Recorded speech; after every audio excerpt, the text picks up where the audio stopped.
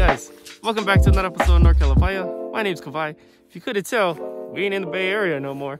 We're out here trying to catch some trout, some bass. I've never fished at this lake before, so it's kind of a experimental here, and you guys are gonna, view it with me, and we'll see if we can get some.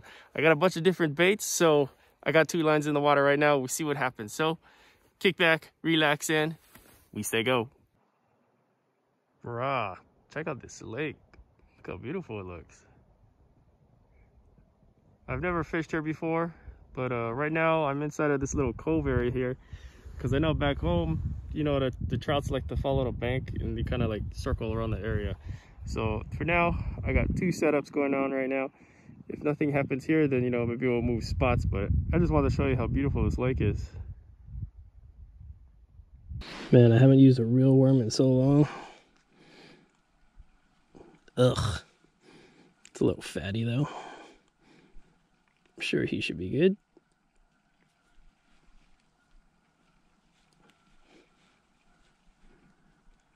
You know what? I'm just gonna hook you straight through, bro. One let out. And one let out.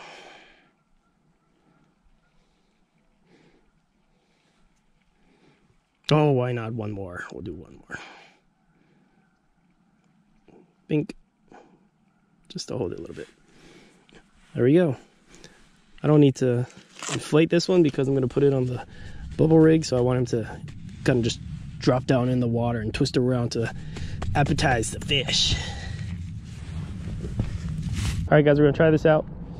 I got a bubble float on top, about 2.5 liter, 6-pound test. I have a number 4 bait holder hook on here. I think it's too big. If this doesn't work, I have the smaller trebles. I should have brought a smaller single hook, but if there's a bass out there, I know he can inhale this. It's just a trout that makes me question it. So we're gonna try this out for a little while. I'm getting desperate. I gotta get going soon, so we're gonna try to reel bait and see who's hungry out there.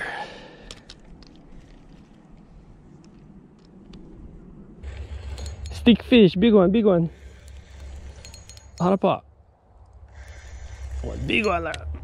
This one dozer. Look at that. Stick fish. All right, let me clear this out. Send it out again.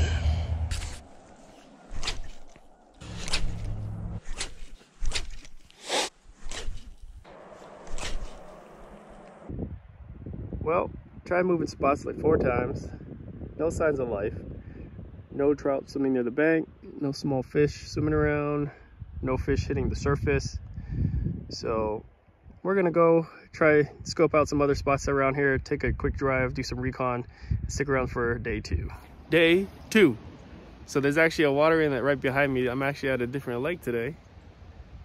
It's actually like a little pond, but Mahalo to the brother that I was talking to yesterday that kind of gave me a hint about this inlet being here. So we'll try our luck today, man, and hopefully get on, so we say go. So the water inlet comes in through here. So I have one rod aimed kind of towards the middle of this area right here, right where the water comes in case any fish come in with the bait fish. Then I have another rod here aiming for the deeper side of the lake. So we'll see what happens. All right, we're gonna get a little crazy with this. I'm gonna walk up this hill, cast it more towards the middle of the lake, and we're gonna walk it all the way back. So here we go.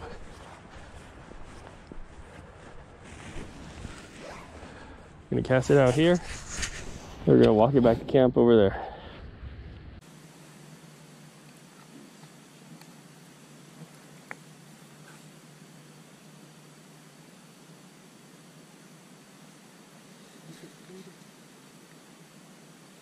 Oh, fish on.